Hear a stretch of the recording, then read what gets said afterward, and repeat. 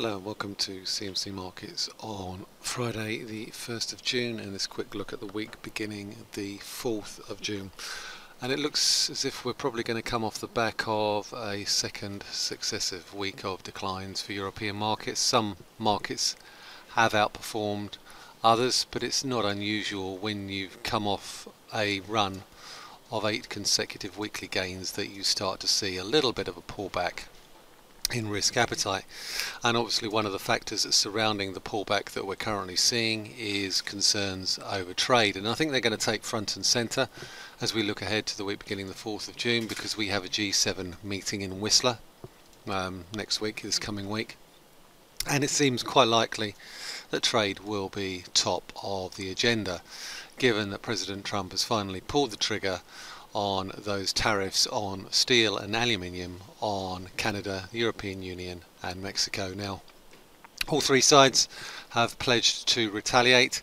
In some cases these retaliations have taken place immediately. I think in the EU's case we may find that there is a delay until the 20th of June before these measures on US products take place, and they are likely to be targeted if some of the speculation is accurate on states that are predominantly Republican dominated.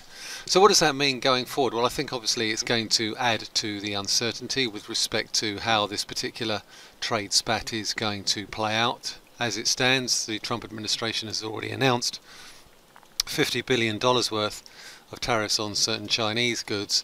Now obviously we're looking at the EU, Canada and Mexico, and I think the risk now is that there is a significant escalation over the course of the next few days and weeks. So what does this mean for the dollar? What does this mean for currencies? Because I certainly think in the context of equity markets we are seeing a little bit of a pullback. Certainly the charts would appear to suggest that we're finding, in the case of the FTSE 100, the UK 100, we've seen a little bit of a pullback to around about the 7,580 level. Finding a little bit of support, but what I think was also actually quite encouraging is that the moving averages on the UK 100 are starting to point upwards, the 50 and the 200 day. So even if we do get a move lower, I think it's likely to be contained to where the 50 and the 200 day moving average converge. Slightly different story on the Germany 30 or the DAX. What we've seen over the course of the past couple of weeks is a significant bearish reversal on the weekly charts, which would appear to suggest that we could be at risk of a significant pullback there. I think obviously there are concerns that the trade wars or the trade tensions could hit Germany more than any other European economy, given the exposure that its car makers have to the US market. At the moment we're currently holding above the 50-day moving average, finding support around about these twin lows here. The oscillator is starting to look a little bit oversold, so I think how the market reacts around about the 12,420 level, if we get there, I think will be key to where we go to next. Overall, we've got a number of key indicators coming out next week. We have the RBA rate decision, we have Australian first quarter GDP, and I think first quarter GDP for the Australian economy will, I think, be largely determined by how well the Chinese economy has been doing, and that does appear to, after a little bit of a slowdown in the first quarter, starting to be showing signs of picking up if the recent PMI data is any guide. We've got the latest Chinese trade data for May, that's due out on the 5th of June. And after a slowdown in exports in March, the Chinese economy did show signs of picking up in April. Saw a significant pickup in both imports and exports, which suggests that the global economy is also starting to show modest signs of normalizing in terms of the slowdown that we saw in Q1. Again, the China trade story, the US-China trade story, is going to play into this narrative to a certain extent. So you may see a little bit of softness in the trade data as a result of that. But I will be paying particular attention to China's export activity to determine whether or not you're seeing a pickup in global demand. We've also got services PMIs for May for France, Germany, Italy, Spain, the UK, obviously the US, as well, and there is some concerning signs there, particularly in France and Germany, of a significant softness in the services sector. We saw that in the flash PMIs a few days ago, which came in at 1 year and 16-month lows for France and Germany.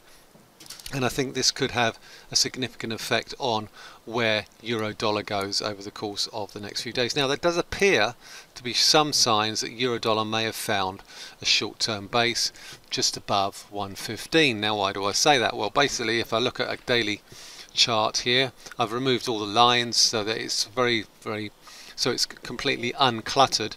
This looks like a bullish reversal on the daily candle. Now, we do have non-farm payrolls later today, as I record this video, so I think in terms of what the Fed might do over the course of the next few months, we're going to get a rate rise in June. It will be a significant surprise if we don't, but certainly in the context of where we go to next with respect to the dollar, I think the strength of the payrolls numbers, the strength of the wages numbers won't dictate where we go to in June, but they could dictate where we go to in terms of extra rate rises later this year, and I think that will be the key determinant of where we go to next with respect to the dollar. But certainly there does appear to be some signs, particularly if we look at the dollar index as well, on the daily chart, of a bearish daily reversal on the dollar index. So I think as long as we stay below 95 on the dollar index, we could see a little bit of a correction in that back to around about 93. Now, if that happens, then obviously we could see euro dollar start to head back towards 117.30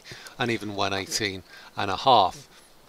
Certainly that's the next key level that I'm looking at with respect to euro dollar. If I put all the lines back, we can also see why that 115 level is very, very important. It's a trend line from the lows that we saw in early 2017.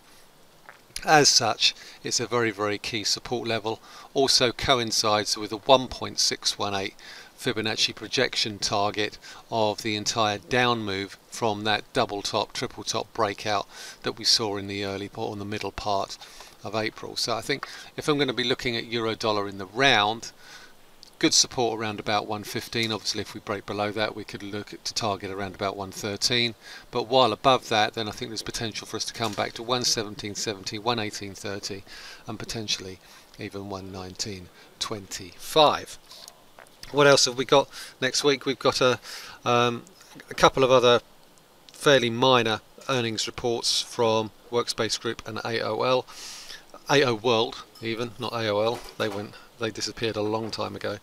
But overall next week, I think the key arbiters, the key determinants will be obviously the resilience of that services data that we got out on the Tuesday, and any further developments in trade talks, and also not forgetting, of course, which I almost did, how could I, events in Italy, now that they appear to have come to some form of an arrangement with respect to a new government.